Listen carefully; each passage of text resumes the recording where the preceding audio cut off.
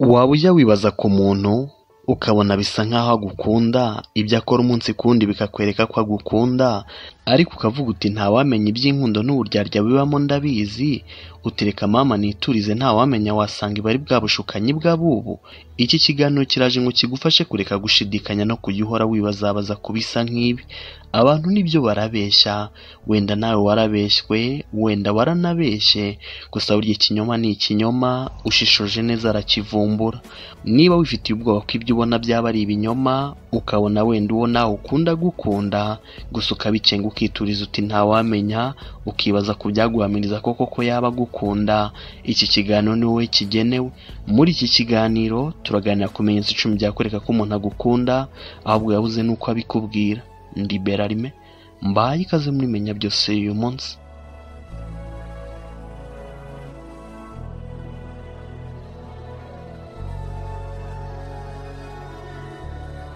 Ikimenyetso cya mbere cyakwereka ko umuntu agukunda nuko yitwara bitandukanye nuko asanzwe yitwara mu gihe ari aho uri. Umuntu ugukunda uko byagenda kose yitwara bitandukanye mu gihe muri kumwe, yaba mu ruhame cyangwa mu muhezo yitwara bitandukanye. Niba umuntu ubona yitwara bitandukanye nuko asanzwe yitwara, yaba asanzwe avuga make mu ruhame wahagera akavuga menshi, ibivuga ko aba akeneye ko umuntu agaho akajisho. Iyo asanzwe agira amagambo menshi wageraho aragatuza, bwaba ashaka kukwereka ubupfura bwe n'ubwitonzi bwe, bivuga ko guhindura imico ye abikorera kugira ngo umubone neza. Hari umuntu uzi witwara uku ukabibona 100% ko ahindura uko yitwara buri gihe muri kumwe. Iki ni ikimenyetso ko yaba agukunda. Ikimenyetso cya kabiri kigaragaza ko umuntu agukunda nuko akunda kukumwenyurira akanagusekera. Waba ujya ubona umuntu akunda kukumwenyurira cyane, ukabona yishimye cyane buri uko muri kumwe, amarangamutima yakamurenga, ukabona byamurenze yamwenyuye. Iki ni ikimenyetso ko yaba agukunda. Umuntu yahisha ko agukunda ariko umubiri uramutamaza. Iyo bigeze ku rukundo umubiri wawe ntuzawizere ko uzakubikira amabanga, ururimi uzarutegeka guceceka rwose ruzakubaha, ariko ibindi bice byawe bizagutamaza bigaragaza ukuntu ukunda umuntu. Waba ujya ubona umuntu yasagutswe n'ibyishimo mu gihe muri kumwe, ibyishimo bikamurenga ukabibona, ukabona yishimye cyane. Iki ni ikimenyetso ko yaba agukunda.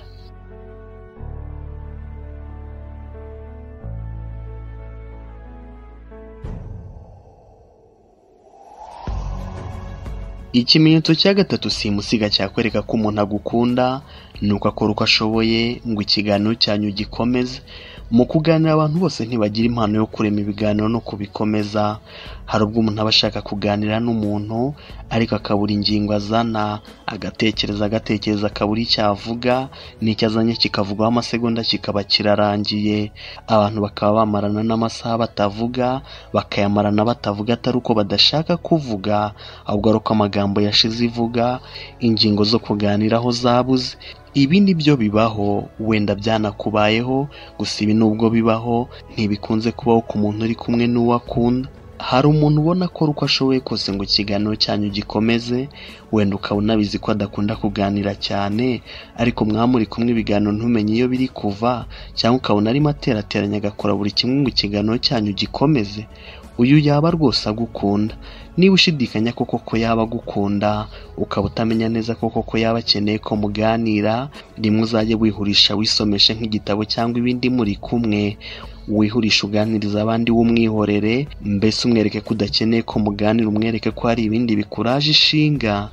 Ibi nubikora ukabona yakomeje kurwana ashaka ukuntu mwaganira, ukabona ko akeneye ko ikiganiro gikomeza, azaba agukunda. Gusa ariko muri uku kwihurisha uramenya utazitiranya ibintu bikamugaragarira ko wiyemera ko wanamusuzuguye, kuko byamushengura akaba yanakwiyangisha, kandi wenda nawe hari harimo akantu wamukundaga, nuko ukaba nawe urihemukiye. Ikimenyetso cya kane cyakwereka ko umuntu yaba agukunda nuko buri uko umukeneye aboneka ku bwawe. Niba warigeze gukunda, ukugukunda mvuga ariko n'ugukunda by'ukuri apana kuryarya, uzi ukuntu guha serivisi ukunda bishimisha bikanaruhura.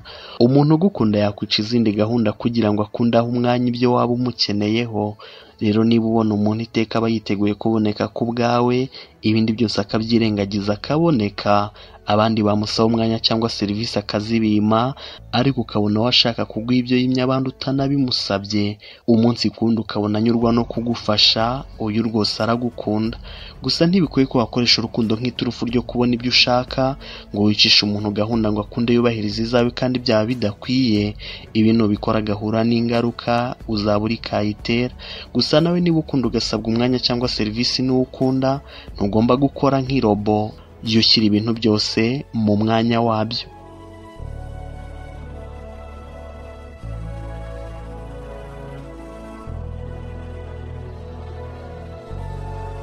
Ikimenyetso cya gatanu cyakwereka ko umuntu agukunda urukundo rwamurenze ahubwo ni uko akubakana, kwereka ukuntu uri umuntu udasanzwe.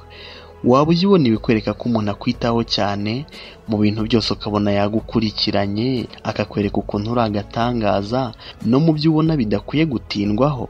Uyu yaba agukunda. Umuntu ugukunda ntaguca intege mu byo ukora byose, agutera ka morale. Rero niba hari umeze uku yaba agukunda, naho niba atameze uku kandi wenda munakundana binazwi ko ahubwo muzanabana, ibyo ukora byose akaguca intege, ukaba ugeze nawe utinya kugira ibyo umusangiza ngo atagutuka akanakwandagaza, uyu ntiyaba agukunda. Ikimenyetso cya gatandatu cyakwereka ko umuntu agukunda ni uko akunda kukwegera. Hari umuntu ubona ko anezezwa no kuba ari iruhande rwawe, niyo yaba ntacyo kukuganiriza afite ukabona adashaka kukuva iruhande, mbese ukabona icyo akeneye ari ukukuba hafi. Iki ni ikimenyetso ko yaba agukunda. Ibi bibaho cyane mu gihe umuntu avuga make mbese adasabana cyane. Ubwo rero nubona uwitwara uku, iki ni ikimenyetso simusiga kwagukunda. Niba nawe umukunda, tera intambwe muhurire hagati.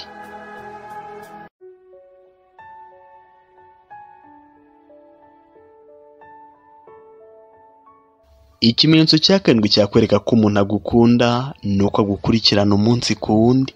Hari umuntu ubona ko amakuru yawe yakurikirana umunsi ku wundi, akagukurikirana ku mbuga nkoranyambaga, akakwandikira, akaguhamagara kenshi, rimwe na rimwe nta n'icyo kukubwira afite. Iki ni ikimenyetso ko yaba agukunda. Umuntu ugukunda aba akeneye kumenya ibijya mbere kuri uwo munsi ku wundi, aba akeneye amakuru yawe mbese buri kimwe umunota ku wundi, bityo urwo rwaba ari urukundo rubimukoresha. Ikimenyetso cya munani cyakwereka ko umuntu agukunda ni uko akunda kukwitegereza cyane. Waba ujya ukunda kumubona kwitegereza cyane, mugihuza amaso akareba ku ruhande? Iki ni ikimenyetso ko yaba agukunda. Ibi bivuga ko yaba agukunda, gusa akaba yarananiwe kubikubwira, bityo niba nawe umukunda wamworohereza.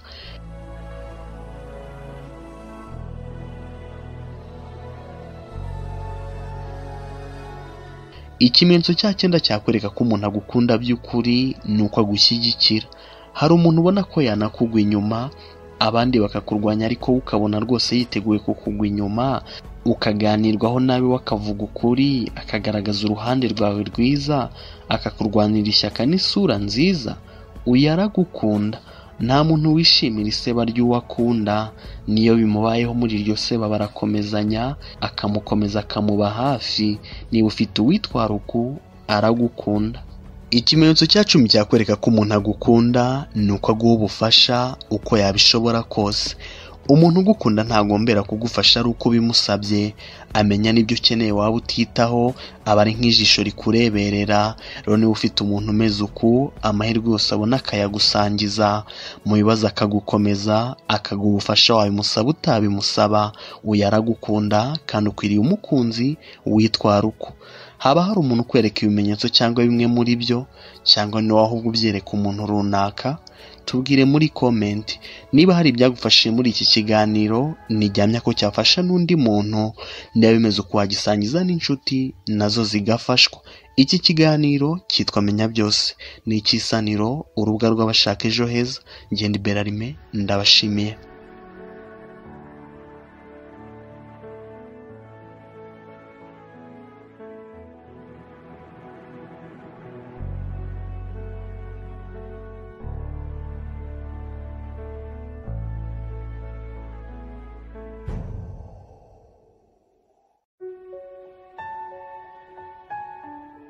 Mu mezi atanu ashize nasomye inkuru. Ni inkuru ntibuka urubuga nayisomyeho, gusa icyo nibuka yavugagaho nuko ubukene ari ikimenyetso cy'ikibazo kiba kiri mu myitwarire n'imikorere ya nyir'ugukena, naho ngo ubukire bwo bukaba ikimenyetso cy'imyitwarire n'imikorere myiza ya nyir'ubwo bukire. Nshingiye kuri iki gitekerezo cy'iyi nkuru, ndagira ngo tuganire ku kintu kimwe, ikintu gikomeye cyahindura ubuzima bwa buri umwe. Ndi Berarime, mbahaye ikaze muri Menya Byose uyu munsi.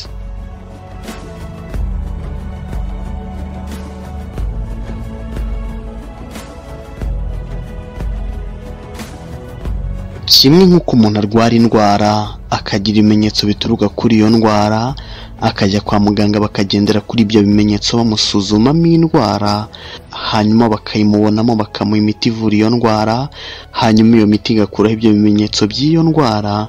Ni nako ubukene ari ikimenyetso kiba bitagenda neza mu mibereho y'umuntu, ikimenyetso cyakurwaho no gukemura ibyo bitagenda neza mu mibereho ya muntu. Umwanditsi w'iyi nkuru natangiye mvugaho ntiyigeze arya indimi mu gusobanura igitekerezo cye. Yavuze ko abantu benshi bashakira umuti w'indwara mu kuvura ibimenyetso no kubihisha, aho kurandura igitera ibyo bimenyetso. Yavuze ko inzira imwe rukumbi yo kurimbura indwara yose ari ukureba imbere mu mubiri aho kureba inyuma ku mubiri ureba ibimenyetso. No mu buzima busanzwe ni uko ubukene nk'ikimenyetso ntiburimburirwa mu kubuhisha no gushaka kugaragara nk'umukire cyangwa kugira ibyo umuntu yihunza, ahubwo igisubizo kiri mu kuvugurura imikorere ya muntu muri we. Umwanditsi yavuze ko kenshi ubukene ari ikimenyetso cy'indwara yo kutihugura, ni ikimenyetso cyo kugira imico mibi, ni ikimenyetso cyo kugira imyitwarire mibi n'ibindi. Ibi umuntu bifite abikozaho akabikosora, ibimenyetso by'ibijya mbere muri we byahinduka, akagaragaza ubukire nk'ikimenyetso cy'uko muri we ibintu biri kugenda neza.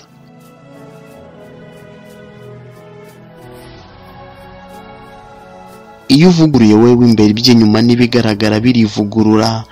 Iyo ushatse guhindura ngo unavugurure iby'inyuma, udahindura ngo unavugurure iby'imbere uribura. Iyo witaye ku bimenyetso ukavura ibimenyetso, utita ngo unavura igitera ibimenyetso, uhora ubura umuti w'indwara, ikaba yanakubana karande.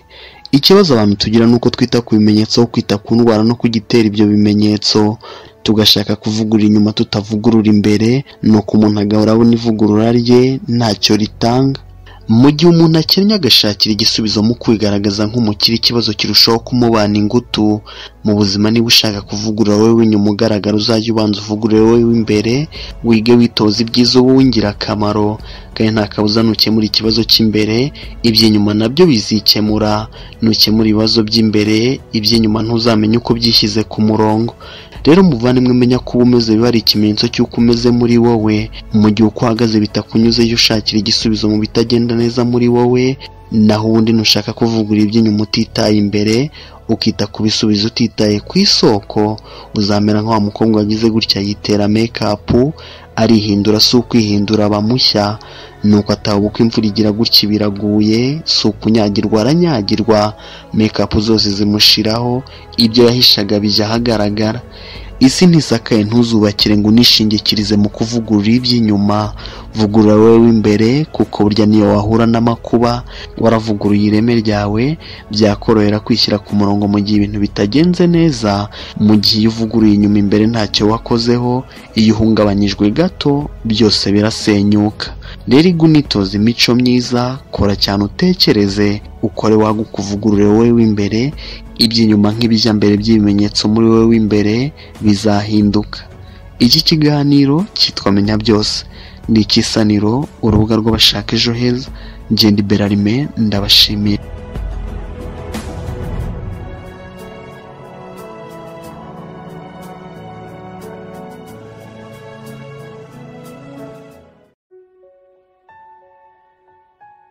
Waba ufite umuntu ukunda, ese ukeneye ko abona ko umukunda akakwitaho?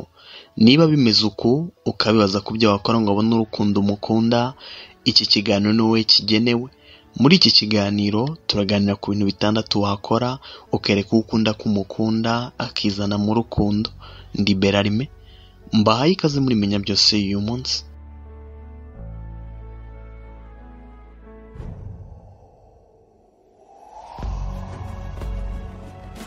Ikintu cya mbere wakora kigatuma ukunda gukunda ni ukumwereka ko umukunda. Iyo umuntu umweretse ko umukunda unamwitaho bituma nawe atangira kukwibazaho, hari ubwo yaba rwose atanagukunda atanagutekerezagaho byinshi, gusa wamara kumwereka ko umukunda ahubwo akagukunda kurusha n'uko wowe umukunda. Ubwo rero niba hari uwo ukunda, urukundo ni karemano ntawe utarugira, nta mpamvu yakabaye ituma urumuhisha. Ikintu cya kabiri cyatuma umuntu agukunda ni ukumenya kuririmba cyangwa gucuranga. Inyigo yakozwe mu 2014 yagaragaje ko umuntu uzi kuririmba no gucuranga akundwa cyane kurusha utabizi. Umuntu ukora kimwe muri ibi akundwa na benshi. Niba rero hari uwo ukunda ukaba ukeneye kwagukunda, niba ari ibyagukundira, koresha kimwe muri ibi cyangwa byombi urebe ukuntu azagukunda.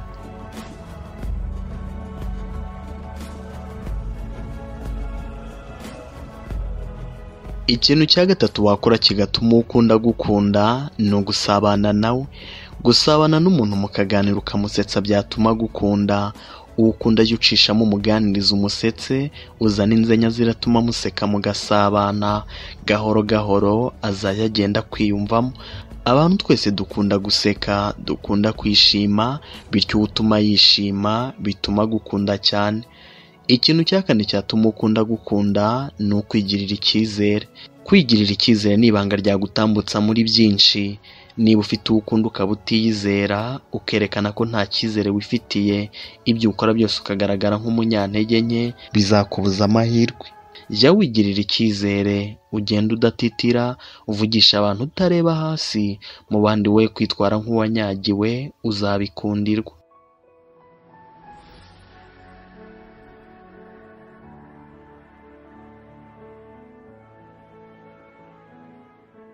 Ikintu cya gatanu cyagufasha gukundwa n'uwo ukunda ni ukuganira ibyubaka. Kaminuza ya Harvard yagaragaje ko umuntu uvuga ibyubaka akundwa kurusha uvuga ibidafite 12. Wowe uvuga iby'ingirakamaro, ubugambogambo n'ubujajwa, ucana ukubiri nabyo, uzabikundirwa. Ikintu cya gatandatu cyagufasha gukundwa ni ukuba umuyobozi. Umuntu uyoboye abandi arakundwa, abagaragaza ko ashoboye, ubwo bushobozi bugatuma akundwa. Niba ari ushaka gukundwa, nubwo ibyo waba urimo wenda byaba bidasaba umuyobozi, jya uharanira kugaragaza uruhare rwawe aho uri hose, ugaragaze ko hari icyo umaze, uzabikundirwa. Twaganiraga ku byatuma ukundwa, uwo ukunda nawe akaba yagukunda. Muri byo sinzi icyo waba ugiye gukora. Ese waba ugiye kwiga gucuranga? Ese ugiye kwiga kuririmba? Ese muri make ugiye gukora iki ngo ukunda abigukundire? Bitubwire muri comment. Iki kiganiro cyitwa Menya Byose, ni icy'Isaniro, urubuga rw'abashaka ejo heza. Imbere ndabashimiye.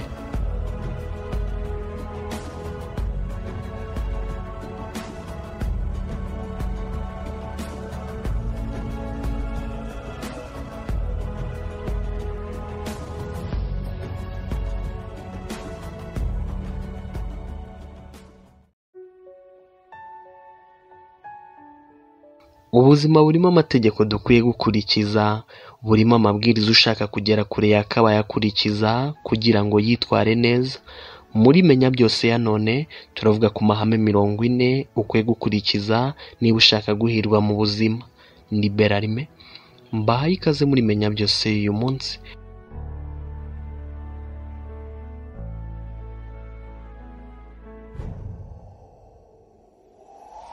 Ihame rya mbere rigomba kukuyobora ni ukutabwira yego ibikujyana kure yaho ushaka kujya. Uko ubwira yego ibidafite agaciro mu buzima bwawe, ni kubwira oya ibifite agaciro mu buzima bwawe. Reba idafite icyo bivuze mu buzima bwawe, ntukajye ubiha umwanya. Ihame rya kabiri ugomba kugenderaho ni uko hari ubwo uba ugomba gushyingura uwahoze uri we, ukiyuburamo umuntu mushya, ukwiriye unabashije kurwanira ibyo ushaka kurwanirira. Hari ubwo umuntu atagera ku byo ashaka kuko wari wadakwiye ibyo bintu, ukaba usabwa kuba umuntu mushya. Bivuga ko ugomba kwiyuburura ukaba mushya, hanyuma ukabona ukuntu ibyo ushaka ubigeraho. Ihame rya gatatu ugomba kwibuka ni uko igihe cyari cyiza cyane cyo gutangira cyari ejo hahise, gusa ikindi cyiza cyo gutangira ni none, gusa igihe kibi cyo gutangira n'ejo hazaza, kuko ejo hatabaho hahora ejo. Gira impamvu ifatika igutegeka gukora ibyo ugomba gukora, ibi bizatuma wirema mu bubasha bwo gukora ibyo ugomba gukora.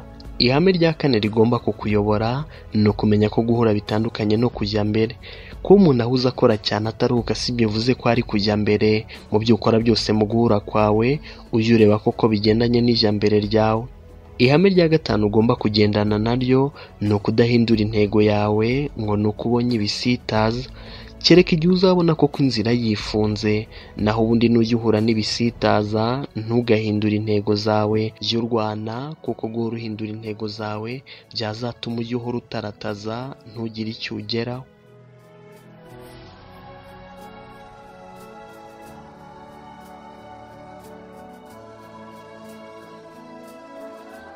Ihame rya gatandatu ugomba gukurikiza ni uko buri uko ubyutse aribwo igitondo cyawe kiba gitangiye. Ntuzaterwe igitutu nabi igitondo cyabo cyatangiye mbere y'icyawe. Igihe ubyukiye cyose jya uharanira kubyaza umusaruro umunsi wawe. Ntiwite kubona bagutanze ibiguti njye narasigaye, upfa kuba uri gukora ibyo ugomba gukora. Ihame rya karindwi ugomba kubana naryo ni uko ari wowe wenyine ukeneye kumenya uko ubuzima bwawe buri kugenda. Iyo uvuga ko utamamaza ku karubanda buri kimwe cyawe, jya wimenyera ibyawe, werekane bike ku byo ufite, wirinde kwiyereka buri wese, uvuge bike ku byo uzi, mbese wimenyera ibyawe, abantu bamenye ibyo ubagenera. Ihame rya munani ugomba kubana naryo ni uko watsinda mu bintu byinshi ariko ntiwatsinda muri buri kimwe. Iyo uvuga ko utagomba kwiciraho iteka ngo nuko ibintu bimwe utabibasha, hari ibindi wabasha, kandi uvuga ko utagomba gushaka kuyobora mu bintu byose. Nushaka kuyobora hose uzasenya n'ibyo wari warubatse. Ihame rya cyenda ugomba kugendana naryo niba ushaka gutsinda ni uguhatana muri buri kimwe ariko ukagira umwihariko, ukayobora nibura mu kintu kimwe. Ushobora guhangana na buri wese mu bintu byose, ugahangana mu magana y'ibintu hose utsindwa, gusa ufite ikintu urusha abandi niyo cyaba kimwe kiba gihagije kugira ngo wicazwe ku ntebe y'intsinzi. Ihame rya cumi ugomba kubana naryo ni ukunyurwa ntiwigereranye n'abandi. Mu buzima hazahora hari ibintu ubona ukeneye, buri ntera uzajya urangiza uzajya ubona hari izindi ukeneye gutera. Bivuga ko ugomba kujya wiha amahoro.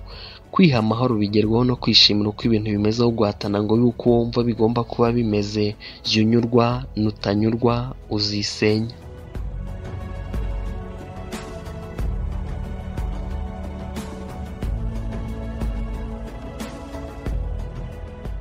Ihame rya cumi na rimwe ugomba gukurikiza ni ukumenya intego zawe, kuko utazi iyo ushaka kugera utakwigera ugerayo. Ihame rya cumi na kabiri ugomba gukurikiza ni ukumenya ko intego zawe wazigeraho. Kwizera ko wagera ku bintu ni ingenzi. Gushaka kugera ku bintu ariko ukumva yuko utabigeraho ntiwiyizere, byatuma ubyihorera ntiwitere akanyabugabo. Ihame rya cumi na gatatu ugomba gukurikiza ni ugushyira ibintu uzakoresha mu gupima ko wageze ku nzozi zawe. Kugira ngo ugere ku bintu ugomba no kuba uzi yuko uzasuzuma ko wabigezeho. Rero shyira ibintu uzajya ukoresha mu gupima ko wageze ku ntego zawe. Ihame rya cumi na kane ugomba gukurikiza ni ukumenya agaciro intego ufite zifite mu buzima bwawe. Umuntu uzi impamvu ifatika niwe wenyine ubasha gukora ibyo agomba gukora. Rero niba ufite intego, kugira ngo wihe morale cyane ugomba kumenya impamvu ugomba kuzisohoza. Ihame rya cumi na gatanu ugomba gukurikiza ni ugukora buri munsi ikintu kigufasha kugera ku ntego zawe. Ica urebe ibikorwa byagufasha kugera ku ntego zawe. Kora ku buryo buri munsi umunsi ku wundi uzajya ukora icyo kintu kizagufasha kugera ku nzozi zawe.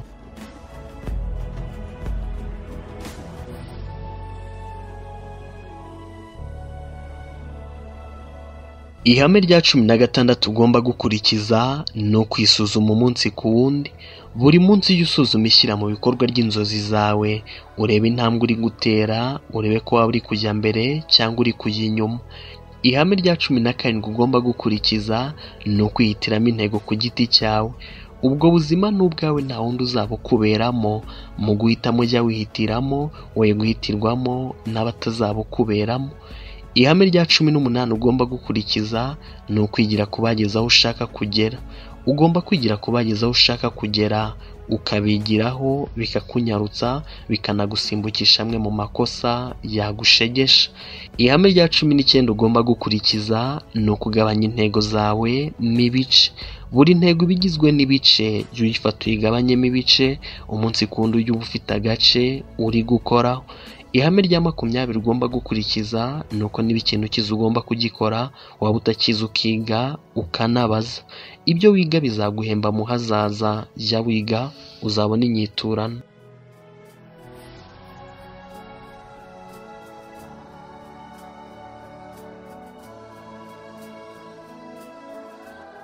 Ihame rya 21 ugomba gukurikiza nuko udakeneye kuba ufite ibintu byose ngo ubone gutangira. Hari abantu bibuza gutangira ngo nuko ibisabwa byose batarabibona, nuko bakidindiza, nuko bakibuza amahirwe yo kuba batangira ngo nuko bakeneye ibisabwa byose.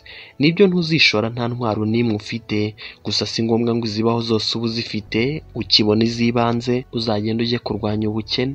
Ihame rya 22 ugomba kubana naryo nuko uzirengagizwa kenshi ukanasuzugurwa kenshi.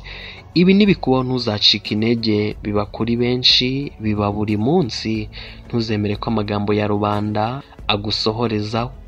Ihame rya 23 ugomba kubana naryo ni ukureba ikiguzi ibintu bisaba, ukareba ko witeguye kugitanga. Buri kintu cyose kigira ikiguzi gisaba ngo kigereho. Mbere yo gutangira jya ureba iki kiguzi bisaba, urebe koko witeguye kugitanga. Nubona utabyiviramo ubireke utarata igihe cyawe. Ihame rya 24 ugomba kumenya nuko mu buzima uzakenera abantu.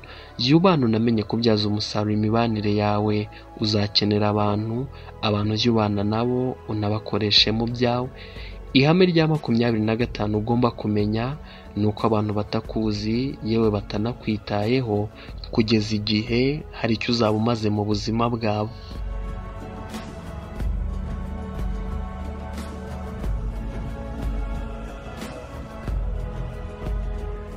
Ihame rya 26 ugomba guhora wibuka nuko umurimo witayeho umunsi ku wundi hatitaye ku buke bw'ibukorwaho ugira ingaruka nziza kurusha ukorwaho byinshi rimwe gusa ubundi n'imirimo igahera. Guhozaho ni ingenzi, guhozaho biratsinda. Rero niba ushaka gutsinda jya uhozaho mu byo ukora byose. Ihame rya 27 ugomba guhora wibuka nuko ikizakorwa ejo gitegurwa none. Jya upangira umunsi kare cyane mbere y'uko ugera, ugira ibyo uzawukora wamaze kubipanga. Ibi bizagufasha. Ihame rya 28 ugomba guhora wibuka nuko iyo utsinze umunsi utsinda icyumweru, kandi uwatsinze icyumweru atsinda ukwezi, uwatsinze ukwezi atsinda umwaka, uwatsinze umwaka atsinda mu buzima. Rero ita kuri buri munsi ukora ibyo ugomba gukora. Ihame rya 29 ugomba guhora wibuka nuko kuri isi abantu benshi bakora munsi cyane kuri ibyo bafitiye ububasha ko babasha gukora. Rero buri munsi uzirikana ko ufite ububasha bwo gukora byinshi kurusha ibyo ukora. Ibi bizatuma wibyaza umusaruro, wibyarira umusaruro. Ihame rya 30 ugomba guhora wibuka nuko gukurura inzozi zawe ushaka kubamo byongera amahirwe yo kuzigeraho.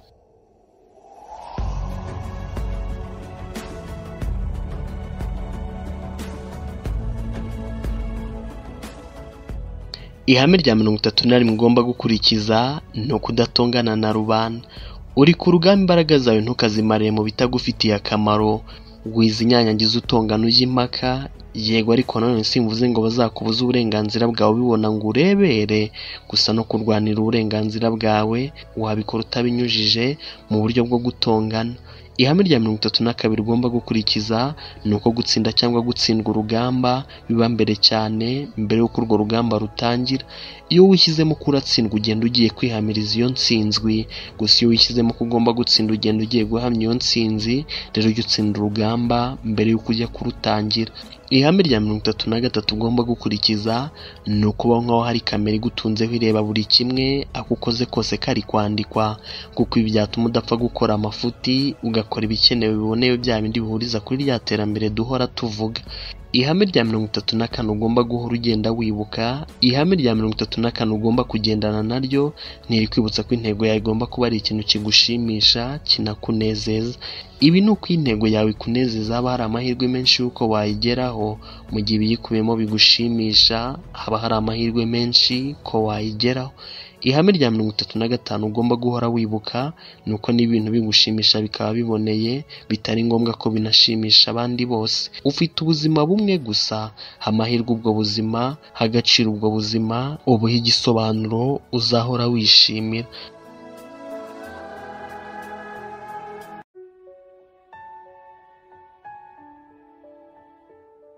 Ihame rya 36 ugomba kubana naryo ni uko usabye ahabwa, utasabye hari ubwo hatamenywa ko hari icyo ukeneye, rero ibyo uzajya ukenera uzajya ugenda uganire n'ababifite. Ihame rya 37 ugomba gukurikiza ni ugusangiza ibitekerezo byawe n'inzozi z'abantu muhuje intego, kuko abo mutazihuje bashobora kutumva ibyo babwira cyangwa wanabibabwira bakaguca intege kubwo kutamenya iby'ibyo bintu. Ihame rya 38 ugomba guhora wibuka ni uko gufasha abandi kubona ibyo bashaka bizaguha ibyo ushaka, rero jya uha abantu ibyo bakeneye banashaka. Ihame rya 39 ugomba kumenya ni uko ibanga ari ugukora ugahanyanyaza. Ibanga rya 40 ugomba guhora ukurikiza ni ukumenya gutandukanya kuruhuka no kuva ku izima. Hari aho umuntu agera akananirwa ukaba rwose ukeneye kuruhuka ku buryo utaruhutse byagushegesha ukaba wava ku izima, rero nujya ubona unaniwe ujye uruhuka gusa ntuve ku izima. Muri iki kiganiro twaganiraga ku mahame 40 agomba kuturanga, niba cyagufashije wagisangiza ugafasha n'abandi. Iki kiganiro cyitwa Menya Byose, ni icy'Isaniro, urubuga rw'abashaka ejo heza. Imbere ndabashimiye.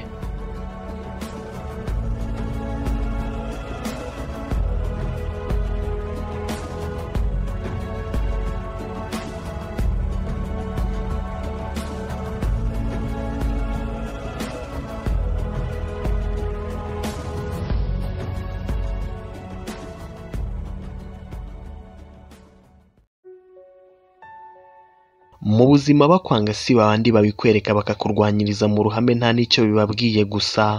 Hari abo wita inshuti zawe kandi mu by'ukuri ari bo banzi bawe barusha ubukana abandi waba ufite, ukabana nabo ubereka buri kimwe, nabo bakuryarya bagutata.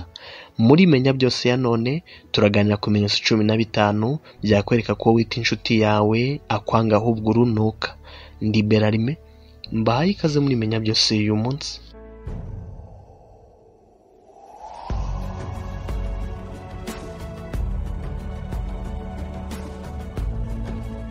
Ikintu cya mbere cyakwereka ko inshuti yawe ikwanga ni uko ikuvuga nabi igihe mutari kumwe.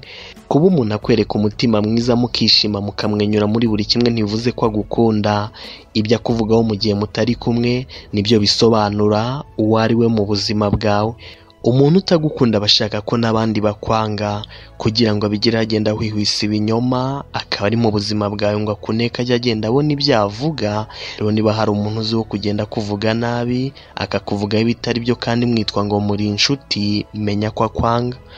Ikimenyetso cya kabiri cyakwereka ko inshuti yawe itagukunda ni uko iterwa ipfunwe no kuba iri kumwe nawe.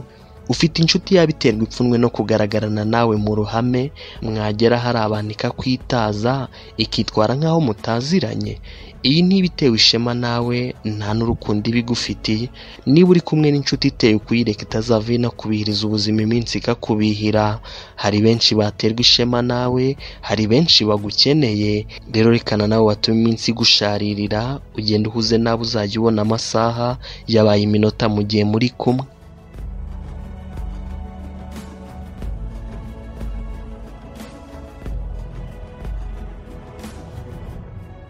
Ikimenyetso cya gatatu cyakwereka ko wowe wita inshuti atagukunda ni uko mutavugana kureba mu maso ngo bimukundire.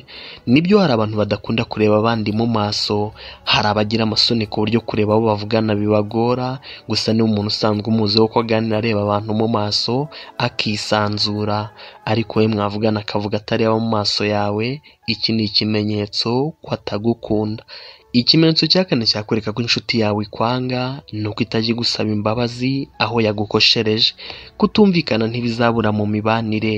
Ikibazo si kutumvikana, ikibazo cyaba kudakemura uko kutumvikana.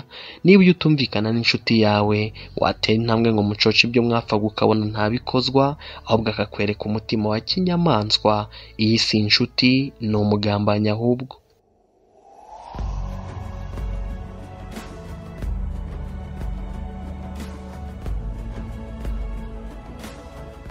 Ikimenyetso cya gatanu cyakwereka ko inshuti yawe ikwanga ni uko itishimira intsinzi yawe. Mu gihe muri mwitsinda nk'inshuti y'umwe atsinze, mwese muba mutsinze, buri umwe yakaba yafata intsinzi nk'iye mukishimana hamwe.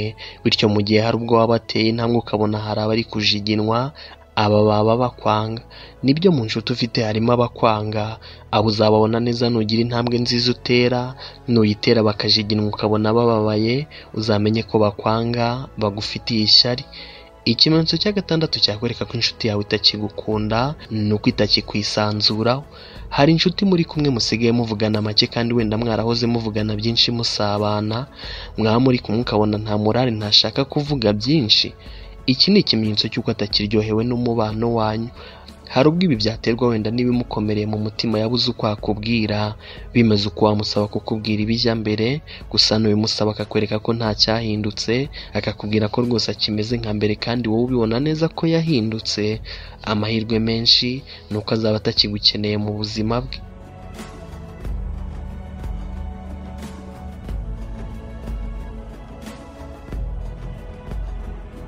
Ikimenyetso cya karindwi cyakwereka ko inshuti yawe ikwanga ni uko iteka ikwiyemera ikanagusebya.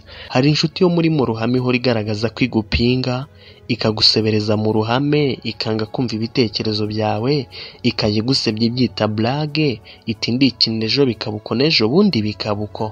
Iyi yabikwanga. Umuntu nk'uyu kiba gituma aguma mu buzima bwawe nuko hari inyungu runaka bagukeneyemo, yanga kukuvira mu buzima kugira ngo adahomba ibyakungukamo, gusa kuko urwanga ari rubi rutajya rwihishira, ajya acishamo akakwereka ko rwose atagukunda. Ikimenyetso cya munani cyakwereka ko inshuti yawe itagukunda ni uko ikunda kuzana impamvu zituma mutabonana. Muri rusange umubano uwo ari wo wose ubaho kubera impande ebyiri. Izi zombi zakabaye zishyiramo imbaraga ku buryo bungana, zakabaye zishyiramo imbaraga mu kubungabunga no kuwurwanirira. Rero mu gihe waba ari wowe wenyine ushyiramo imbaraga, bivuze ko uwo muri kumwe uwo mubano utamurimo. Niba upangana gahunda n'umuntu agahora azica, ejo bikagenda uko n'ejo bundi bikagenda uko, akaguha impamvu zitumvikana umunsi ku wundi, uwo mubano ni umuri mu maraso.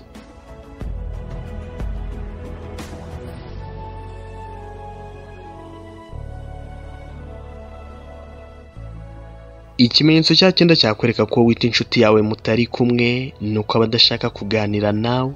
Waba ufite inshuti iteka iba idashaka kuganira nawe, muri buri kiganiro akaba ari wowe ugiramo uruhare, ku buryo nawe wicecekeye kuvugana byahagarara. Niba bimeze uku, amahirwe menshi ni uko uwo muntu adaha agaciro umubano wanyu. Ikimenyetso cya 10 cyakwereka ko wita inshuti yawe atari inshuti yawe ni uko akwirengagiza. Nta muntu n'umwe ukunda abantu bamwirengagiza.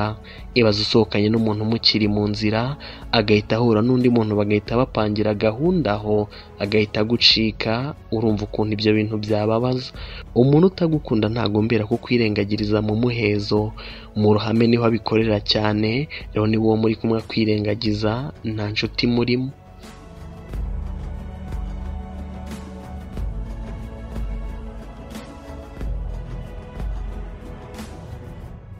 Ikimenyetso cya 11 cyakwereka ko inshuti yawe itagukunda ni uko ingukina nk'agatenesi.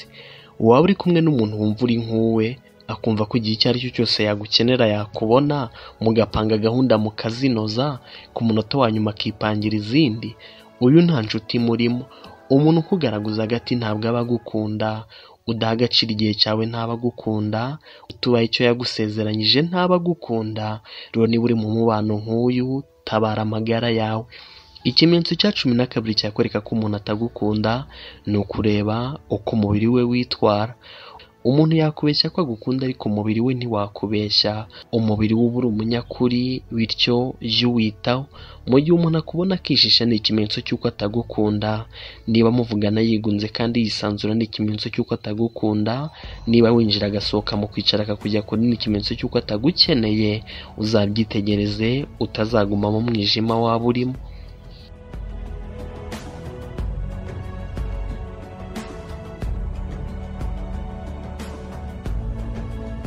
Ikimenyetso cya 13 cyakwereka ko inshuti yawe itagukunda ni uko mutongana cyane.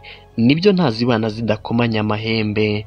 Inshuti zijya zigira ibyo zijyaho impaka, ariko niba inshuti yawe muhora mutongana, akugisha impaka umunsi kundi nta n'impamvu ifatika, uyu nta nshuti yawe imurimo. Ikimenyetso cya 14 cyakwereka ko inshuti yawe itagukunda ni uko itagikeneye kumarana igihe nawe.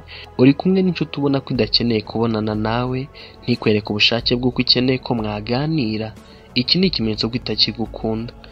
Ikimenyetso cya 15 cyakwereka ko inshuti yawe itagukunda nuko iguheza mu isi yayo.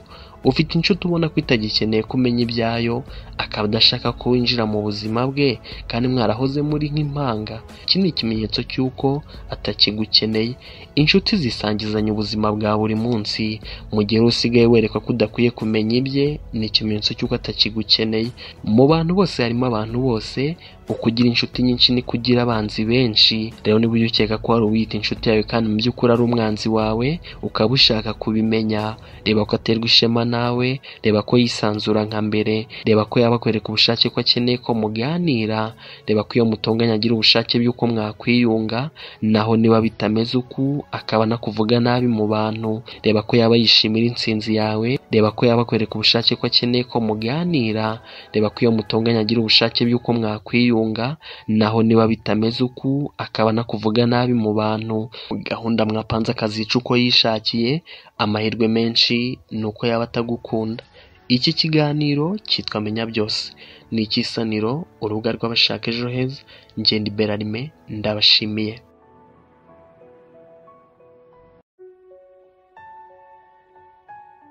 Dr Muyombo Thomas ni umwe mu banyarwanda bo kwigirwaho. Yavutse ari uwa kabiri mu bana batatu. Yavutse ku ya 28 Ukwakira mu 1984. Akaba yaramamariye mu muziki ku izina rya Tom Close guhera mu kwa 4 kwa 2019. Akaba ari umuyobozi w'ikigo gishinzwe gutanga amaraso muri Kigali. Nk'umwe mu banyabigwi, Tom Close azwiho gutanga impanuro. Akaba ariyo mpamvu tugiye kuganira ku magambo akomeye yavuze, amagambo yahumura amaso, akamurikira ubuzima bwawe. Ndi imbere, mbahaye ikaze muri Menya Byose uyu munsi.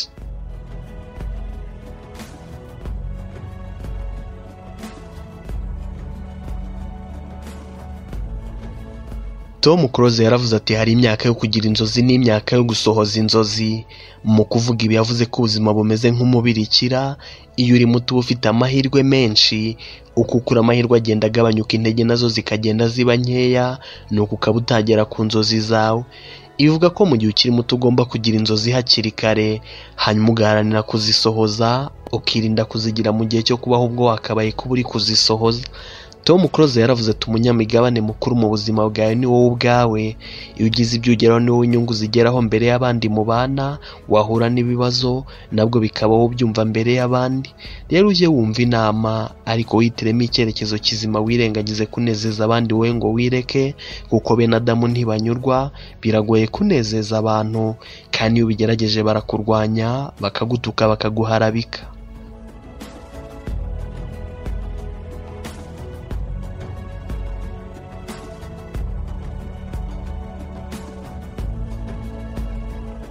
Tom Close yaravuze ati kugira inzozi ni ubuntu, kugira izagatangaza cyangwa iziciriritse byose ni amahitamo, kandi ngo umwana uzaba umutindi ashumba mu mikanana.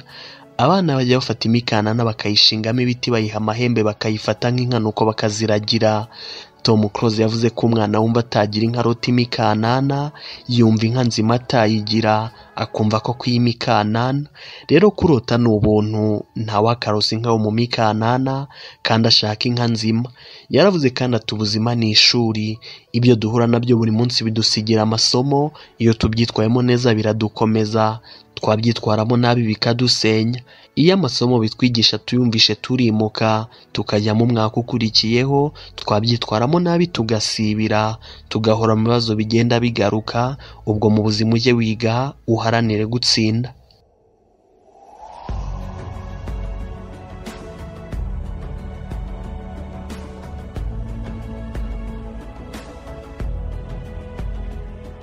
Tom Close yaravuze ati rukanka ku nzozi zawe, nutazifata uzaba uri gukora siporo.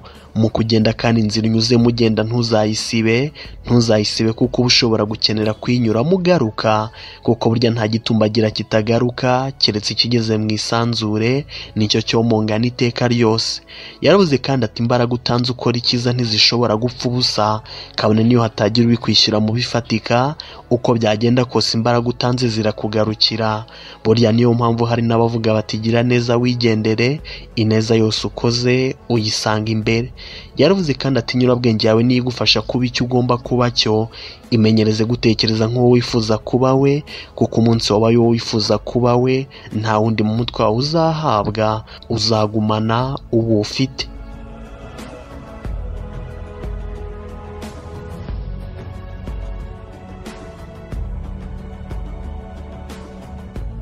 Tom yaravuze ati burya n'uwayobye ntabura bamwogeza bamuha akanyabugabo bamutera gukomeza.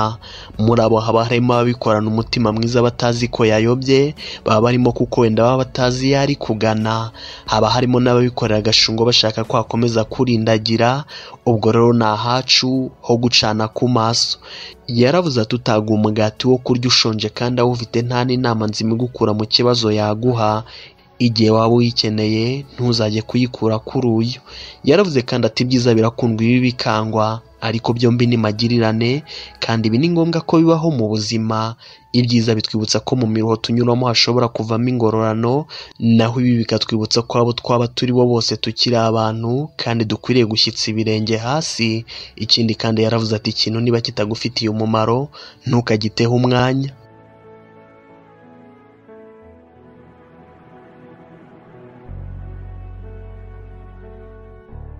Tom Close yaravuze ati biroroshye ko waba uwo warose kubayo kurusha uko waba utigeze urota na rimwe. Yakomeje avuga ko inzozi ari ishusho nziza y'uwo ushaka kuba we, wagera ku cyo ufite iyi shusho mu mutwe kurusha icyo utagiriye ifoto, rero rota. Yaravuze kandi ati ntugakore itandukaniro mu byo uvuga gusa, ahubwo jya urikora no mu byo ukora. Ibikorwa bihamya uwo uriwe kurusha uko amagambo abikora. Kuvuga byorohera bose, ariko gukora birakomera. Yakomeje avuga ko ibintu bisharira mu buzima ari nabyo bibukomeza. Ibibazo bigerageza ibicantege nibyo bituma dukura mu bitekerezo, tugahindura uko tubona isi. Burya niyo mpamvu haravuga ko ubuzima ari ishuri, kuko iyo duhuye n'ibyo byose bidusigira amasomo y'ubuzima. Yaravuze kandi ati nta wakwanga uri gutsinda, umuntu akwanga kuko abona yakurwanya. Iyo uteye intambwe cyane ukamurenga aratuza.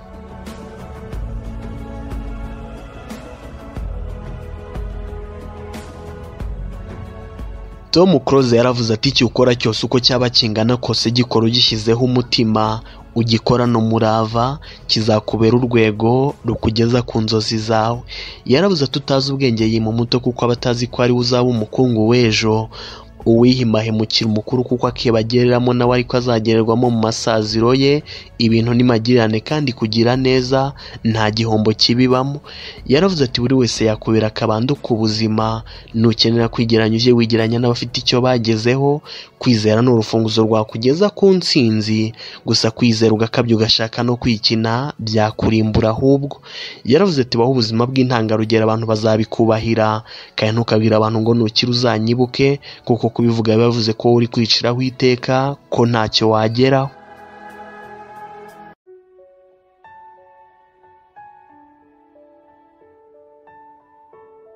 Tom Close yaravuze ati haguruka ugende ukore, kuko nutabigenza utyo n'ejo uzaba ukiri aho uri uyu munsi. Kubikure ugomba gukora nta kirahinduka, kuko kubona ibyo wifuza biva mu kubiharanira. Yaravuze ati umutima muvu nuwugize kurusha uwawugiriye.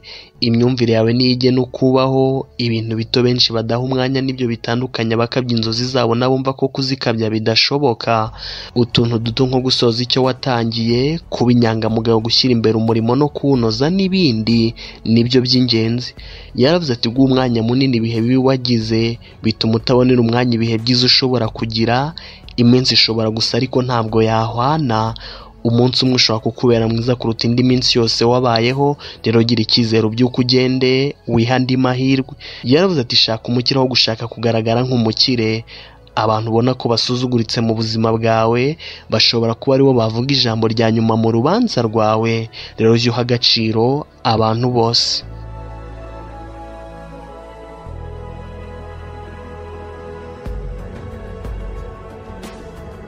Tom Close yaravuze ati insinzi ntiza mu ijoro rimwe. Yaravuze kandi ati kureba ko mugenzi wawe afite byinshi kurusha ibyo ufite, reba icyo wamarishije ibyo ufite. Yaravuze ati ntugahangayikishwe n'ibyo udafitiye ubushobozi bwo guhindura kandi ibyo washobora guhindura bigihari. Ijya kurisha ihera ku rugo, hera ku byo ushoboye, ibyo udashoboye ubitega iminsi. Yakomeje avuga ati witinya kubwira uwo ukunda ko umukunda cyangwa gusaba imbabazi uwo wakoshereje, nubwo ndagukunda nambabarira ari amagambo aremerera uyavuga, kuyavuga biraruhura. Yaravuze ati baho uyu munsi nkaho ari uwa nyuma, wiyuha ko ushaka ubuzima ariko uzanazirikane ko ukwiriye kwiyitaho ndetse ukifata neza. Wiha icyo umutima wawe ukeneye cyose mu gihe ugishoboye, kuko uyu munsi urangiye uba ugiye utazagaruka. Ibya none biba bijyanye n'ibyawe.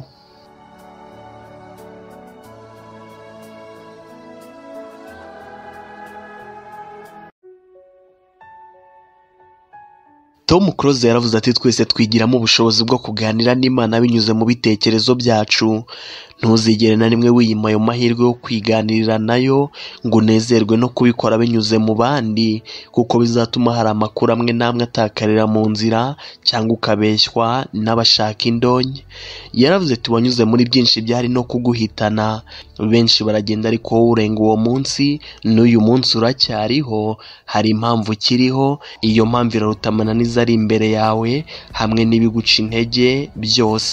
Yaravuze ati ibanga rya mbere ryo kugera kuri byinshi ni ugukora ibyo ukunda, ukabikora mbere na mbere utareba indonke, ahubwo ugamije kubinoza no kuba ku ruhembe rw'ababikora. Yaravuze ati icyo umuntu ashaka aragiharanira, kandi ntawe ugera igorora ngo agororerwe n'iminsi atarabanje kugorwa n'inzira.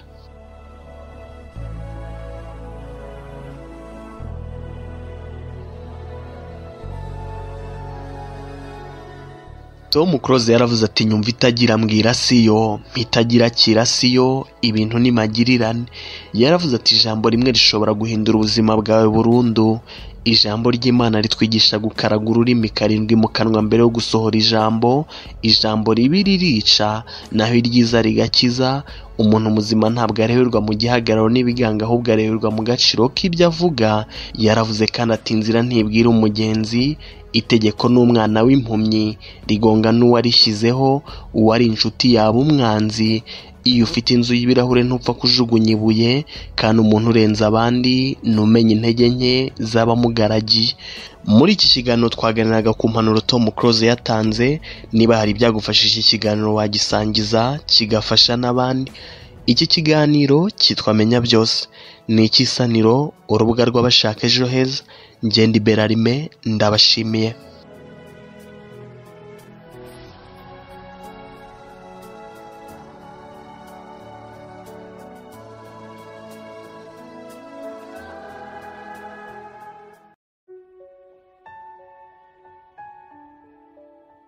George Bernard Shaw ni umwe mu bantu bahumuye amaso ya benshi. Ni umunya Ireland wavutse ku ya 26 Nyakanga 1856. Yaje gutabaruka ku ya 2 Ugushyingo 1950. Akaba ari umuhimbyi, umwanditsi n'impirimbanyi ya politiki. Nk'umwe mu bikomerezwa byabayeho, George hari ibyo yakwigirwaho. Akaba mpamvu tugiye kuganira ku magambo akomeye yavuze yamurikira ubuzima bwa buri umwe. Ndi Iberarime, mbahaye ikaze muri Menya Byose uyu munsi.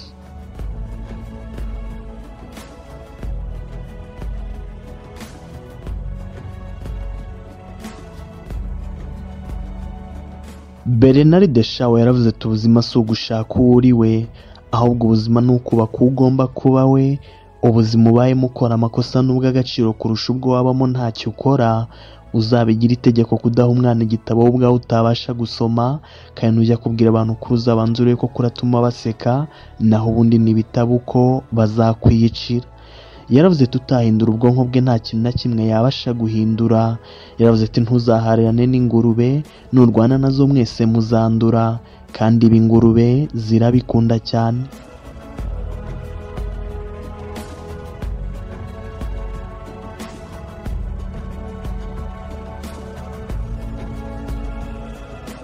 Bernard yaravuze ati insinzi ntituruka mu kudakora ikosa, ahubwo burya insinzi ituruka mu kudasubiramo ikosa wigeze gukora.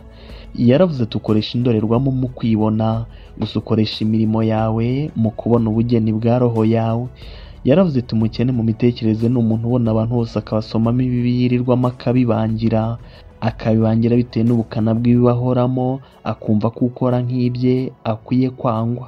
Yaravuze ati n'ufite urubuto rwa pome nanjye nkagira urundi, hanyuma tukagurana izo mbuto, buri umwe azasigarana urubuto rumwe, gusa n'ufite igitekerezo ukakinsangiza nanjye nkagusangiza icyo mfite, buri umwe azahita agira ibitekerezo bibiri.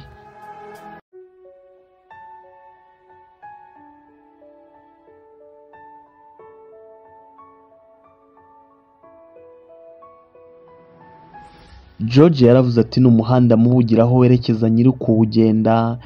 Yaravuze ati uzaharanire gushaka ibyo ukunda, utazakundishwa ibyo uzagenerwa. Yaravuze ati ntiduhagarara gukina ngo nuko dushaje, ahubwo dusaza iyo duhagaritse gukina, kandi ngo ijyambere ntiryabaho mu gihe cyose nta mpinduka, kandi utakwihindura ntacyo yahindura.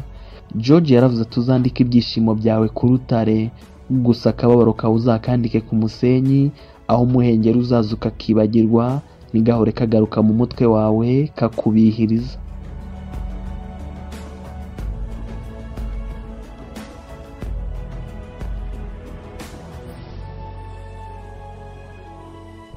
George yaravuze ati abantu bumva ko ibintu bitakunda ntibakwiye guca intege abari gukora ibyo bintu. Yaravuze ati ntuzategereze amahirwe ya nyayo, ahubwo uzayareme. Yaravuze ati umugira neza n'udafite icyo afite kandi akumva yagisangira na buri umwe. Yaravuze ati abantu benshi ibyo baba bashaka kumenya ni ibitabareba. Yaravuze kandi ati igihano cyo kubeshya si uko nta muntu kwizera gusa, ahubwo nuko nta wundi muntu nawe wakongera kwizera.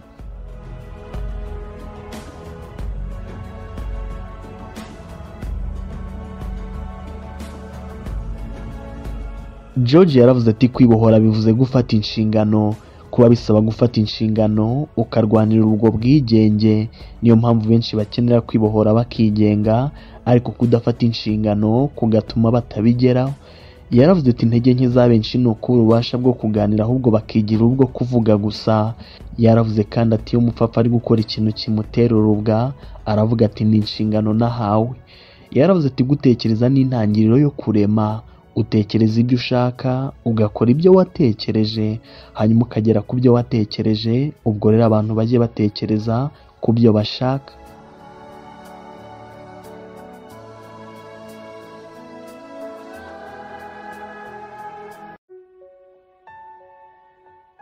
Bernard yaravuze ati ntugakorere abandi ibyo wifuza ko utakorerwa.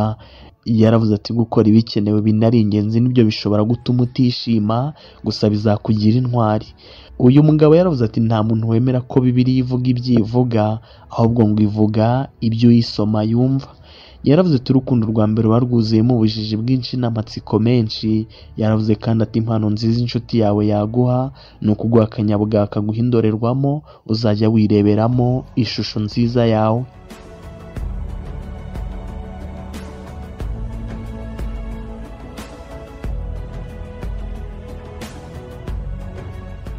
George yaravuze ati uwishimye ni uwabasha gushakira umugati umutunga mu byakunda. Yaravuze ati ntitugirwe intyoza n'ahahise, ahubwo inshingano dufite mu hazaza nizo zitugira intyoza. Yaravuze ati uzatinye cyane ubumenyi bupfuye, ubu bwawe bubi cyane kurusha ubujiji ahubwo ari bwo. Yaravuze ati umuryango wishimye niyo ntangiriro y'ijuru. Yaravuze ati icyiza ni uguhora wisukura uniyagura, gukura indorerwamo ukoresha ureba iyi si. George yaravuze ati niba amateka agira gutya akisubiramo, ibitari byitezwe bikaba, ibyagusenye bikongera bikagusenya, ni gute umuntu yakabaye agenda avuga ngo yigira mu mateka n'ibyo yaciyemo?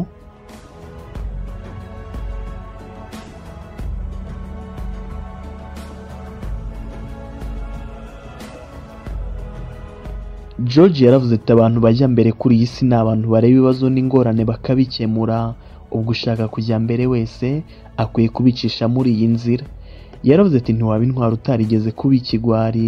Yaravuze ati ushoboye arakora, naho udashoboye akigisha. Yaravuze ati umuntu nyakuri nuha iyi si byinshi kuruta ibyayisaba. Yaravuze ati nta burenganzira dufite bwo kwishima mu gihe tutabasha gushaka hazava ibindi byishimo, kandi nta burenganzira dufite bwo kumara umutungo mu gihe tudashaka undi.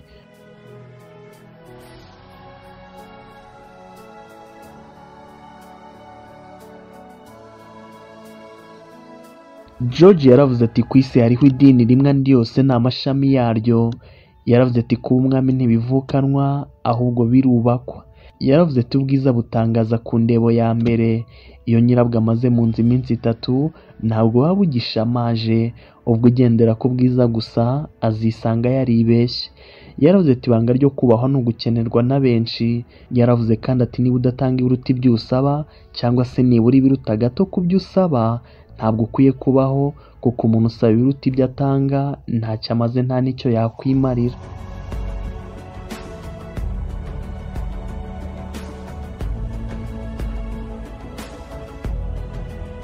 George yaravuze ati umuntu wese udafite amenya abona uyafite akumva ko byanze bikunze afite ibyishimo. Yakomeje avuga ko iri kosa ridakorwa n'aba gusa ahubwo n'abakene bajya barikorera ku bakire. Yaravuze ati kuri isi iteka hazahoraho ibyago ku banyabwoba. Yaravuze ati nta muntu uhora ahugijwe no gukora neza ibiri ingenzi ujya utakaza agaciro ngo abure kubahwa. Yaravuze ati nujya ubona ikintu gisekeje uzajya ushaka ukuri kukihishemo, kandi ujye uzirikana ko ubuzima budakoze ku buryo bugomba koroha. Rero komera woye kwitega ko bwakorohera.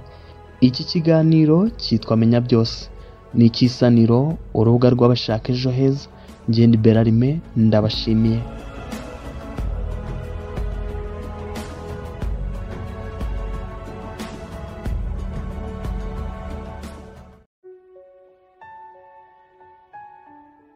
Zigizigirana n'umwe mu bahanga babayeho. Ni umunyamerika wavutse ku ya 6 Ugushyingo mu 1926. Yaje gutabaruka ku ya 28 Ugushyingo mu 2012. Akaba yari umwanditsi ukomeye, umucuruzi n'umujyanama ahumuye amaso ya benshi. Nk'umwe mu bajyanama beza babayeho, Zigira yatanze inama nyinshi zitandukanye. Akaba mpamvu tugiye kuganira ku magambo akomeye yavuze yamurikira ubuzima bwawe. Niba mbahaye ikaze muri Menya Byose uyu munsi.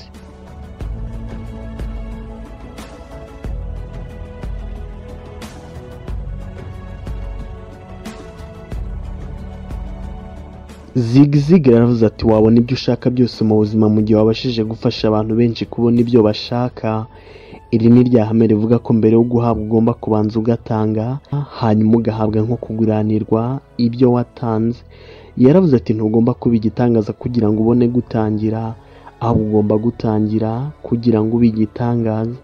Yaravuze ati waravutse ngo utsinde, gusa kugira ngo ube umunyantsinzi ugomba kubiharanira, ukabitegura kandi ukizera ko uzabigeraho. Yaravuze ati mu gukora uzitega ibyiza, gusa mu gutegura witegurire kuba ibikomeye byaba, hanyuma bizaza byose uzabyitwaremo kigabo.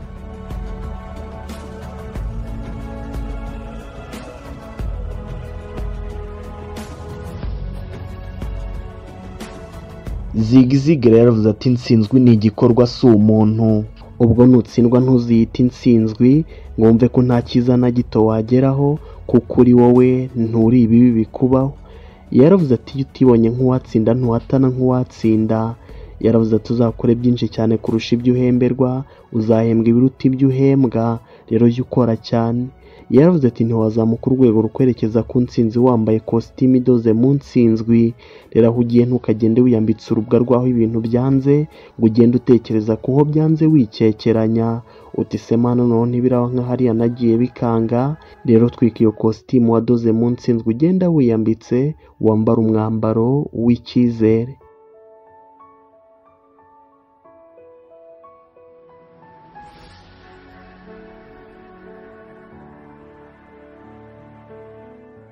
Zigizigirana yaravuze ati uzitonde utazatamba ibyo ukeneye cyane kubera ibyo urarikiye none. Yaravuze ati icyo urota cyose ni ukuba wanakigeraho. Yaravuze ati abantu benshi bafata igihe kinini bapanga ubukwe aho gufata igihe kinini bapanga gusezerana, nuko bakagira ibirori byiza bikurikirwa n'umubabaro wuzuyemo amarira. Yaravuze ati icy'ingenzi si icyo ugeraho mu kugera ku ntego zawe, ahubwo icy'ingenzi ni uwo uba we mu kugera ku ntego zawe. Yaravuze ati ntukemere wananiwe kugera ku nzozi ze kukubuza kugera ku zawe. Mu gihe inzozi zawe ziboneye, rwana wima amatwi rubanda bashaka kuva ku izima.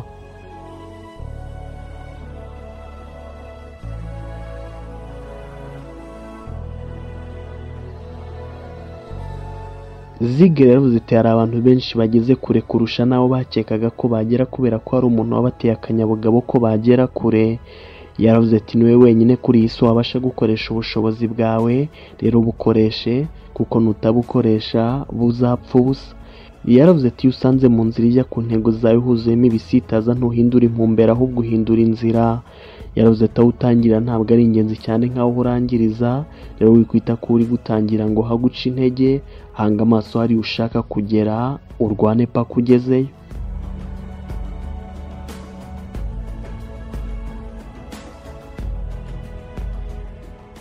Zig yaravuze ati amafaranga si cyo kintu gikuru cy'ingenzi mu buzima, gusa agaciro kayo kari hafi y'agaciro ka oxygene wa mwuka mwiza duhumeka, kandi murabizi iyo ubuze ubuzima burahagarara, bityo n'amafaranga ibyayo biri hafi y'ibya oxygene.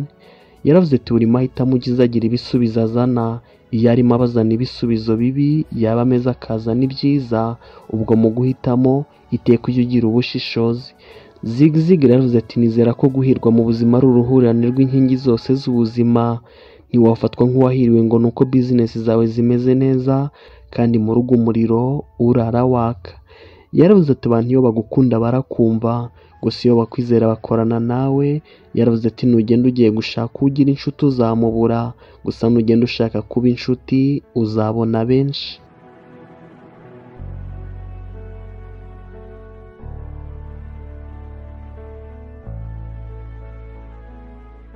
Zig yaravuze ati ikosa rikuri ayandi ni ukwanga gukora ikintu ngo nuko ubona kugikora bizaguteza udutambwe dutoya, izo ntambwe nto nizo zizakugeza iyo kure ushaka kugera.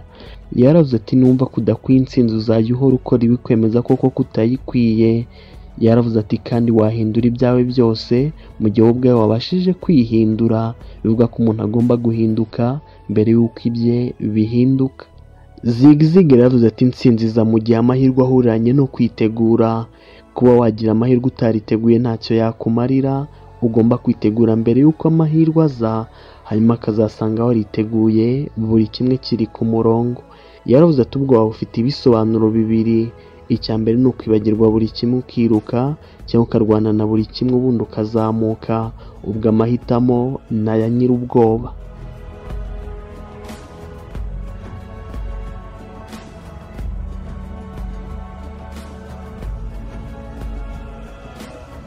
Zig yaravuze ati watangira aho uri hose ukoresheje ibyo ufite byose mu kugera ku cyo ushaka kugeraho.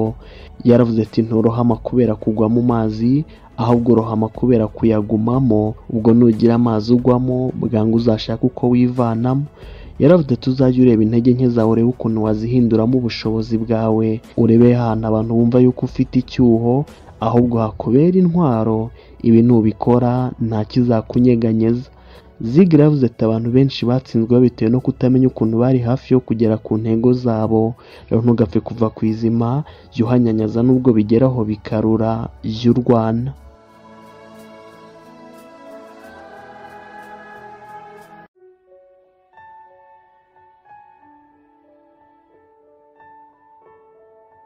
Zig yaravuze ati ntukareke amakosa no gutenguha ko hahise biyobora ngo binage n'ahazaza hawe. Yaravuze ati nudapangira igihe cyawe hari uzagufasha kugipfusha ubusa. Yaravuze kandi ati kimwe nk'uko ukenera kubaka inzu, buryo ukenera no kubaka ubuzima bwawe.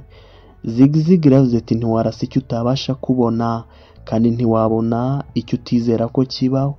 Yaravuze ati uzagira intego zawe, ushyireho igihe ntarengwa cyo kuzigeraho, hanyuma ukore urutonde rw'ibisitaza ugomba gukura mu nzira kugira ngo ugere ku nzozi zawe. Urebe abantu bagufasha kugira ngo ukure ibyo bisitaza mu nzira, ukora urutonde rw'ubumenyi ugomba kwiga kugira ngo ugere kuri izo nzozi zawe, ndetse n'ibyo ugomba kwihuguramo kugira ngo ugere kuri izo nzozi zawe.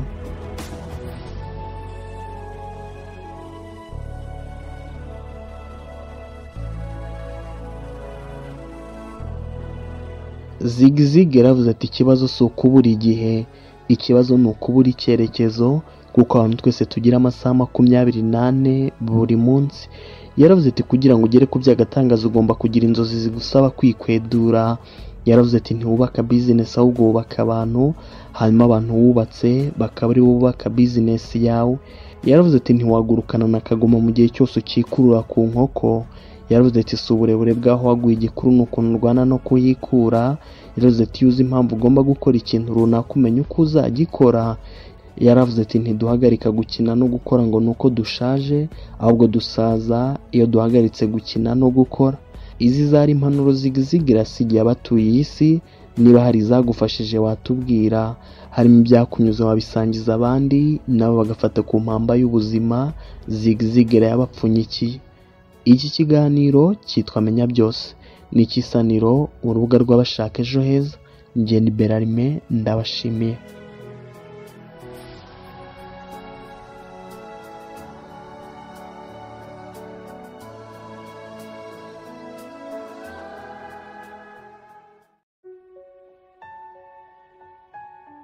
Kimwe nk'uko kuri iyi si hariho ukuri kwinshi ku bintu, ni nako hariho ibinyoma bikomeye, ibihuha abantu babwiye bikarangira babyemeye bakabigenderaho, mu nyuma bakazisanga barabeshywe.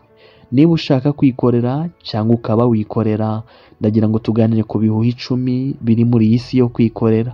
Ni Berarime, mbahaye ikaze muri Menya Byose uyu munsi.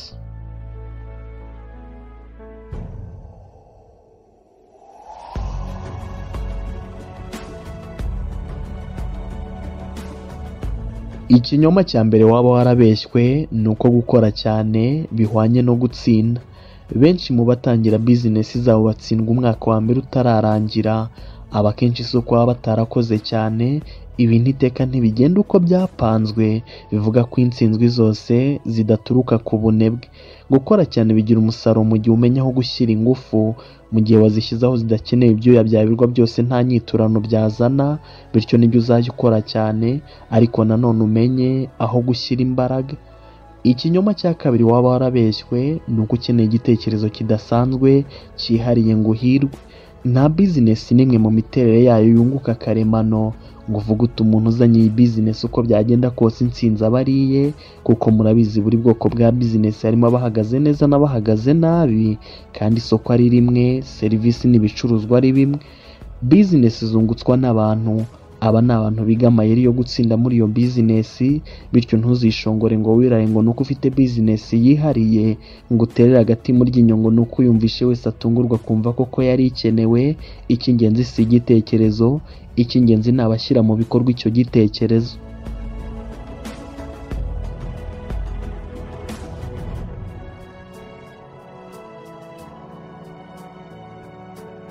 Ikinyoma cya gatatu waba warabwiwe ni uko kwikorera bitananiza.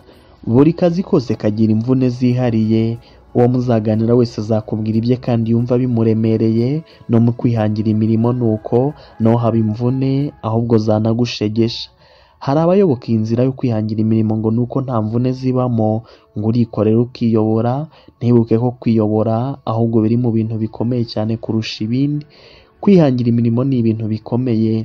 Mu gutangira uzajya ukora amanywa nijoro, nugenda uzi ko ari ukwiryamira uzatsindwa ubyirebera n'amaso yawe. Rero nta cyoroshye, akazi kose kagira imvune zako. Ikinyoma cya kane waba warabeshywe ni uko gukurikira ibyo ukunda uko byagenda kose bizaguha ihirwe. Igitekerezo cy'uko niba ushaka guhirwa muri business no mu buzima busanzwe ugomba gukora ibyo ukunda ni igitekerezo cyakuzitira, rimwe na rimwe kikaba cyanagukenesha. Ntihagire unyumva nabi, nibyo gukora ibyo ukunda bitanga imbaraga. Hari benshi bahiriwe bameze neza bakuye umukiro mu gukora ibyo bakunda, gusa rimwe na rimwe ibyo waba ukunda hari ubwo bitaba biri mu byo rubanda bakeneye ngo biguranwe amafaranga yabo. Abantu ntibazakugurira ikintu ngo nuko ugikora ugikunze, bagura ikintu kubera bagishaka cyangwa bagikeneye. Kukigura kwabo ntaho bihurira n'ingano y'urukundo ugikora agikorana. Mu buzima umuhanga nukora ibyo abona ari ingenzi bishakwa binakenewe n'abantu, mu gihe ibyo waba ukunda byaba bidakenewe ntacyo byakumarira, ahubwo wareba ibikenewe binashaka ukabishakamo urukundo. Gusa none hari ubwo ibyo ukunda byaba bidakenewe none, ariko ejo bundi bizakenerwa. Bivuga ko utagomba kuzibukira ibyo ukunda, ahubwo mu gihe bitabasha kuguha umugati none, shaka ibyawuguha. Hanyuma ibyo ukunda nabyo ujye ubiteraho akajisho, ushaka inzira uzabicishamo ngo bikwiture.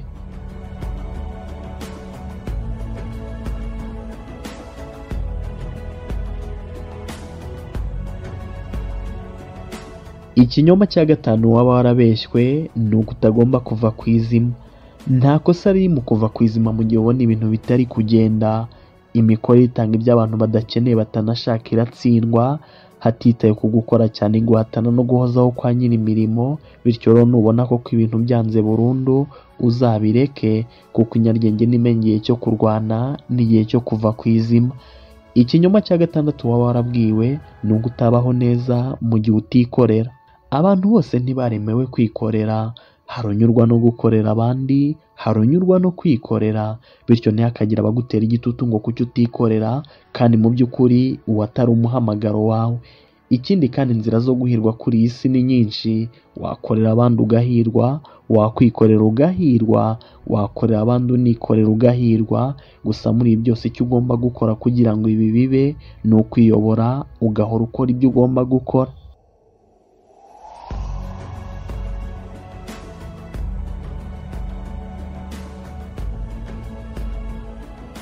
Ikinyoma cya karindwi waba warabwiwe ni uko kuba ugiye kwikorera byanze bikunze ugiye kuba umukire. Mu gutangira hajya handikwa business plan igaragaza uko ibintu byose bizagenda. Uti nzungukira hanunguka ibi. Gusa icyo buri wese kuri badashidikanyaho ni uko iteka ibintu bitagenda uko byapanzwe. Hari ubwo kwikorera ahubwo ari byo byagukenesha kakahava, nibyo ariko byanagukiza kakahava. Gusa mu gutangira nibyo uzizere, gusa ntukumve ko ejo uraba wabaye miliyoneri. Ikinyoma cya munani waba warabwiwe ni uko gucururiza ku giciro cyo hasi byakubera ibanga ugatsinda abo muhanganye. Hari amabizinesi ahora mu murongo w'umutuku kubera kurwana no kumanura ibiciro. Kugira igiciro cyo hasi bikaba ari ryo banga n'umwihariko uzwiho, ariko sibyo. Ibanga ryo gutsinda ni ugushaka ukuntu uyobora abo muhuriye ku byo mutanga, ukazana serivisi n'ibicuruzwa birenze kure abo mukora bimwe, umwihariko ukazira mu ireme aho kuzira mu gukubita hasi ibiciro.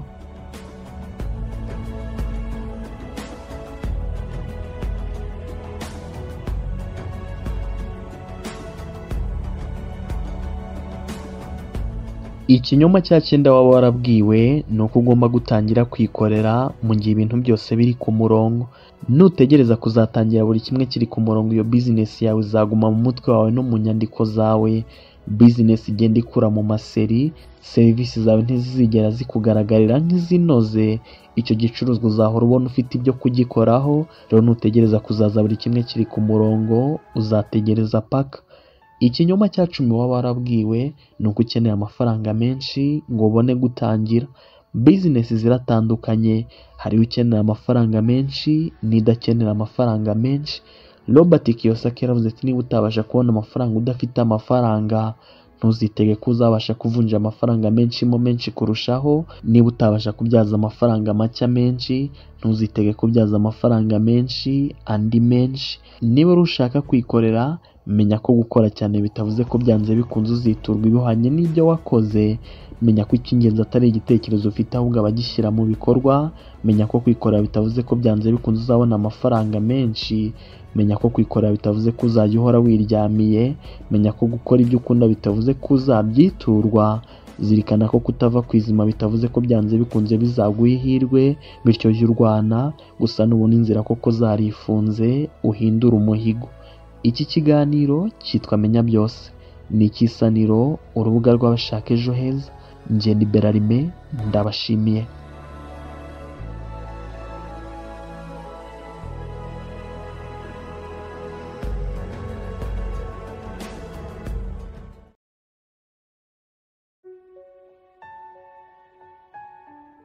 Warren Buffett ni umukambwe wavutse mu 1930. Ni umuherwe utunze miliyari z'amadolari zisaga 100. Akaba ari inararibonye mu gushora no kwikorera. Nk'inararibonye mu kwikorera no gushakisha, Warren hari ibyo yakwigirwaho. Akaba mugira ngo duce mu mabanga 6 uyu musaza yamennye yakugirira akamaro. Niba, mbahaye ikaze muri Menya Byose uyu munsi.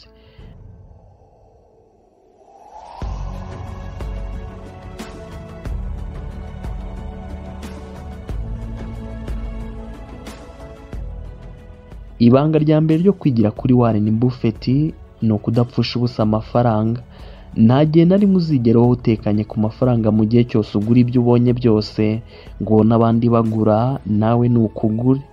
nugura none ibintu udakeneye ejo bundi uzagurisha ibyo ukeneye ngo ubone ibyo ukeneye. Rero mu gusohora amafaranga ntukayasorere mu byo ubona byose. Ibanga rya kabiri Warren Buffett yatanze ni ukutagira aho kwinjiriza hamwe. Ntugomba kugira isoko imwe uvomaho, ugomba kugira irenze imwe kuko bizagufasha kwihaza, kandi burya nta n'uwamenya, hari igihe imwe yanaziba ukagobokwa n'andi masoko wubatse.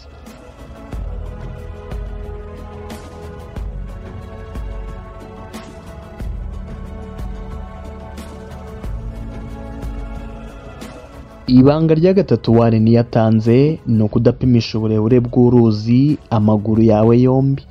Uramenya utazishora wese mu byo utazi ngo wishore mu mugezi utazi maye ngo uri gupima uburebure bwawe ukoresha amaguru yawe yombi. Ibi ntuzabikore utazarohama. Ibi ni uko utagomba kwishora uhumye mu byo utazi. Jya ugenda gake mu byo utazi, ushyiremo ubwenge woye kwishora utazisheta. Ibanga rya kane Warren yatanze ni ugushora ukabikora n'ubwenge. Gushora niyo nzira nzima yo gukuba amafaranga yawe. Mu gushora kandi hari aho uzumva bavuga ngo uzashyira amagi yawe yose mu gatebo kamwe ubundi ugahozeho ijisho. Gusa kuri Warren ibi si byo. Ntuzashyira amagi yawe yose mu gatebo kamwe, wanyera yose akakumenekana. Jya uyashyira mu dutebo twinshi uducunge.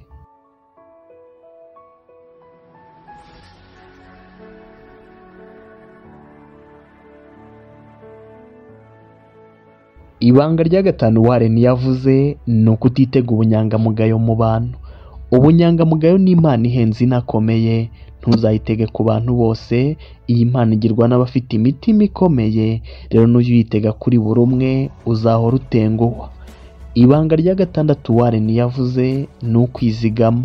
Umuntu ntiyizigama ibyasagutse ku byo yasohoye, usohora ahubwo ibyasagutse ku kwizigama wagize. Bityo rero jya wizigama, unateganyiriza iminsi mibi. Ntabwo waba mu bakire ba mbere ku isi utazi ibyo abandi batazi. Ntabwo wabigeraho ntacyo wakwigirwaho. Rero twigire kuri Warren Buffett, tuzirikane ko kugura ibyo udakeneye ari nako ugurisha ibyo ukeneye ngo ubone ibyo ukeneye. Ntugashyire amagi yawe yose mu ibasi imwe. Ntugapimishe uburebure bw'uruzi amaguru yawe yombi.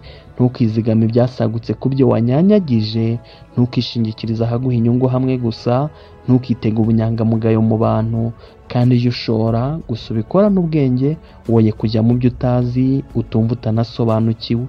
Iki kiganiro cyitwa Menya Byose, ni icy'Isaniro, urubuga rw'abashaka ejo heza. Imbere ndabashimiye.